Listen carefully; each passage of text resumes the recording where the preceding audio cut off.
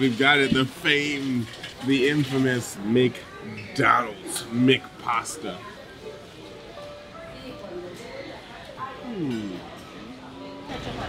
Man, it's falling apart.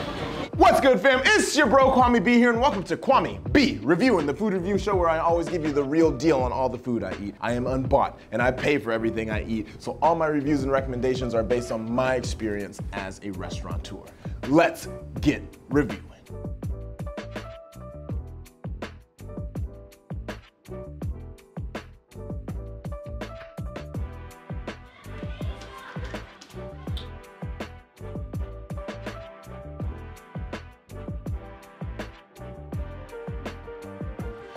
I cannot believe I'm about to order McDonald's. Outside of the occasional fry for a child, I have not ordered McDonald's in like 15 years. Go! No, I'm not giving you my soul. Alright, build your own pizza, build your own pasta. They're out of chocolate cake, out Belgian waffles, ham and cheese French toast. What? Alright, let's go. They got a dollar menu still? I thought the dollar menu was... Oh, they lied. There's no dollar menu anymore. Alright, well... Oh, they still have cheesecake and peanut butter explosion cake. We gotta get that. They don't just have ready-made pizzas. We're just gonna get a pepperoni pizza. Because, frick, how do we build a pasta? What are we looking for? What? Different types of pasta? Gosh, I don't know what to do here.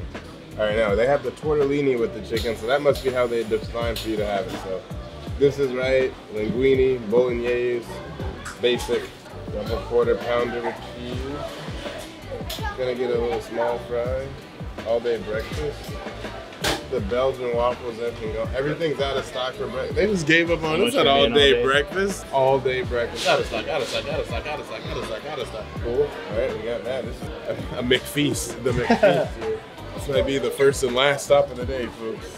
I will say that the quality of worker here does not seem any different than any other McDonald's I've ever been to in the past. I would say it's probably been 13, 14 years since the last time I actually ordered a legit meal for myself to eat from a McDonald's. And since then, it's just been an occasional fry for someone else here and there. And I think one time when I was maybe on a trip somewhere in the middle of the night and it was the only place open, if I'm honest. But other than that, there's been no McDonald's consumption from me because historically, to me, there's nothing there that was good or worth eating. We will see if things have changed, but we're not just at any McDonald's. This is the world's largest McDonald's. And what the frick, I've never seen a McDonald's have cheesecake, peanut butter cake. They have French toast, Belgian waffles. Oh no, that pizza doesn't look like what I thought I saw. OMG. I feel like we need to say some silent prayers before, maybe some out loud ones. I feel like every prayer warrior out there needs to hit their knees before we consume what we're about to consume here. You always gotta look. That's the thing, that's the key for restaurants. You always gotta look like you're doing something. Even if there's really nothing you can do, even if you're not, you know, you've done all you can and you gotta wait for certain things to cook or whatever the case happens, you always have to make yourself look active and busy because that makes people feel better. It makes, from a perception perspective, it makes a guest feel like you're doing all that you can to get the food out to them as fast as possible, even though there's literally probably nothing you can do and you're waiting on something else or someone else. You gotta look like you're in the action. So they don't have the cheesecake, so we're not having that today, even though they clearly had a cheesecake on display when we were here and ordered, but maybe it was shellacked and we just didn't know it. All right, here's part one of the order. So here are the classics, I guess. The Big Mac. How do you open this? Well, you can tell I haven't been to a McDonald's in a minute. Big Mac, some fries, and the famed DQP. This is what everybody in the restaurant won't stop talking about. Everybody in Chicken Fried cannot stop talking about double quarter pounders, and I can't stand it. But it's okay because I'm gonna give it a fair shot. I've never had one before that I remember or know of. We're here to see what it's all about. As always, we'll start with the fries. These are cold. These are cold. All right. It's like cold and under seasoned. Not enough salt. Not as crunchy as you would hope for it to be, especially being as thin as it is. Nope. Possibly the most famous sandwich at McDonald's, the Big Mac. Cheese, bread, patty, lettuce, orange Thousand Island-like sauce. Oh, they actually toast their buns at McDonald's. What? Have they ever done that? Maybe this is what you get at the world's what is this again? The world's largest McDonald's. A toasted bun. There's hope yet. All right, well, here we go. I always imagined these were larger when I was younger. Oh, there's pickles on here too. Sauce is oddly sweet. Let's go.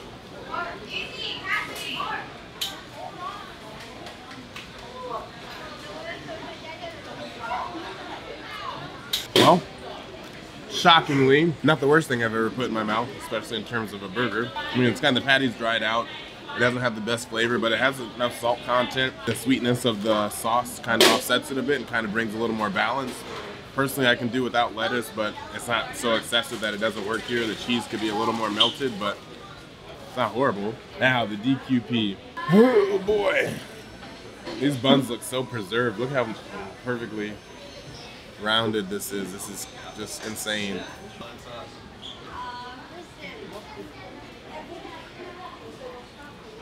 I don't know what they did differently, but this burger is way drier, and whatever they comprise it with is like what, onions, pickle, ketchup, cheese. Does not taste as good as the other one, which I don't know why they're making burgers differently back there, or if this one just sat in a chamber longer than this one did, but not nearly as, like, just different.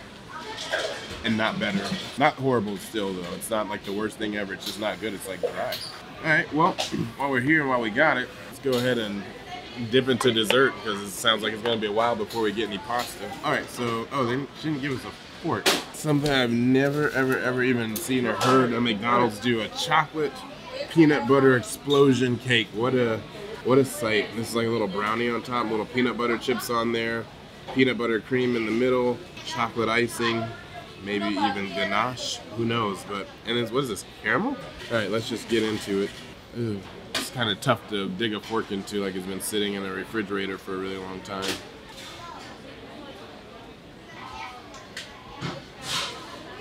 Alright, well, alright, let's get to the real about it. It's super dried out, because that cake has been being refrigerated for a really long time, so it's lost any moisture that might have been there at any point in the past. But it's got a good, like, kind of milk chocolate flavor. Sweet enough, which, you know, I think chocolate needs to be pretty sweet. A lot of people, I'm not a dark chocolate guy. The peanut butter is pretty subtle, which is fine because I'm not huge on a big peanut butter flavor, and the caramel sauce actually kind of works with it. The cake, though, being as dry as it is, and it's, like, crumbly, that takes it out. Otherwise, it could have been decent. Like, it's no different than like a cake I think you would get at like a Publix or Sam's Club. Depending on how you feel, maybe a little better than those on average. I mean, I would never come back for this, and I would not want it again. But like, I could eat if this was like at someone's birthday party, I can get through this. Absolutely, I can get through this 100%. And smile still at the same time. Look at this with pasta here at the McDonald's. We've got it, the famed, the infamous, the not very well known McDonald's McPasta. The McPasta, we got it as it was supposed to be ordered. We got,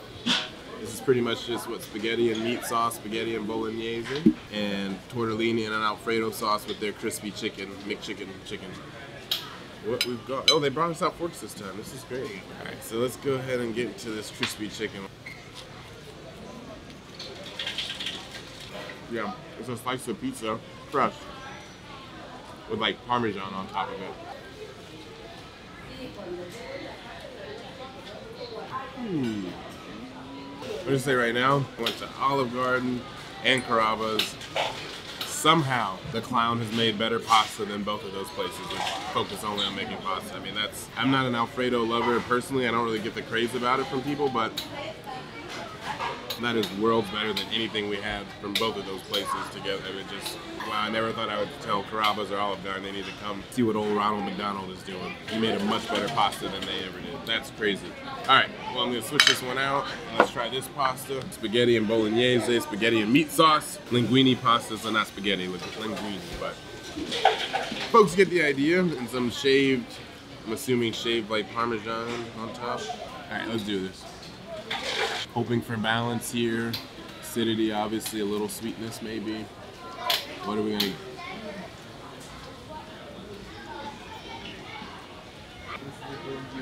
There's like a huge piece of tomato in there, but it's still way better than Olive Garden and Carrabba's put together. I mean, just insane how McDonald's is able to pull off something that's edible when those two couldn't even I couldn't even throw it. Dude, they're not great, so don't get me wrong. These are not great pastas, but these are probably better than what most people make at their house. The noodles weren't overcooked or anything. Like, the noodles were cooked well.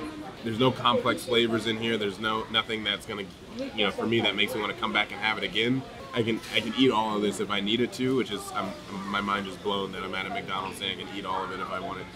Crazy. But we're not done yet. Wait, there's more. Pizza. Now this might be where it all falls apart. We just went standard here: pepperoni pizza, mozzarella cheese, marinara sauce. Keep it simple. They use these big, wide, cheap pepperonis, so not really crispy on the pepperonis at all, but we'll see how it comes together. I mean, we'll see. It's a really thin pizza. I want to say, how much was the pizza? They erased the, that's important to go over. The pizza itself, the pizza's $8.99. The pepperoni pizza with pepperoni, $8.99 plus $1.49 for the pepperoni. Pastas were each $10.99. So, interesting. Small little personal pan pizza, thin crust. Oh, it's like really thin.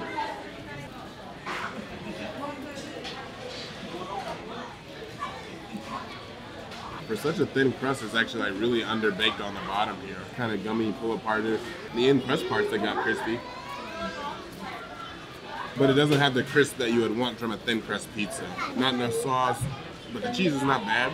It's honestly giving me like Chuck E. Cheese vibes. Chuck E. Cheese from like 10 years ago that was losing its way. This reminds me of that.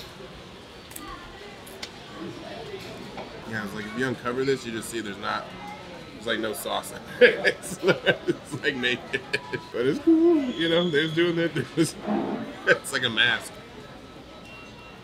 Mostly cheese, bread, and pepperoni, but the sauce doesn't turn you off like some bad pizza sauces do. Not like horrible, everything that's on there. Not horrible at all. Somebody loves their job and someone else does it. She was like, I was like, yeah, just I'm looking for a refund. They're like screaming at me. I was like, yeah, she told me she was out of cheese. You guys are out of cheesecake. No, we're not out of cheesecake. We have cheesecake. I was like, okay, I would like it. I paid for it. Give it to me. So, very interesting. Is that like ice crystals on there? I don't know what that is. Like glistening weirdly. Our oddly glistening cheesecake. Oh, that's ice. It's cold as frick. Why would she even offer this to me? I would just have given the refund and bounced. It's not ready. Oh, here. Oh, two. Okay, well, let's do it.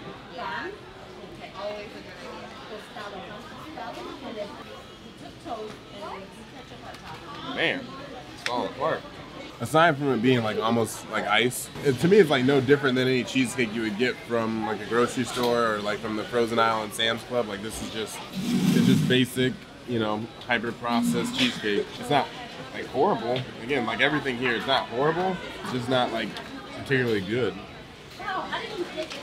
If it was actually like where it's supposed to be, like closer to regular refrigerated temps, so somewhere between above 30, above 32, below 42, this would be much better. Right now, that's almost still frozen, so that's no good.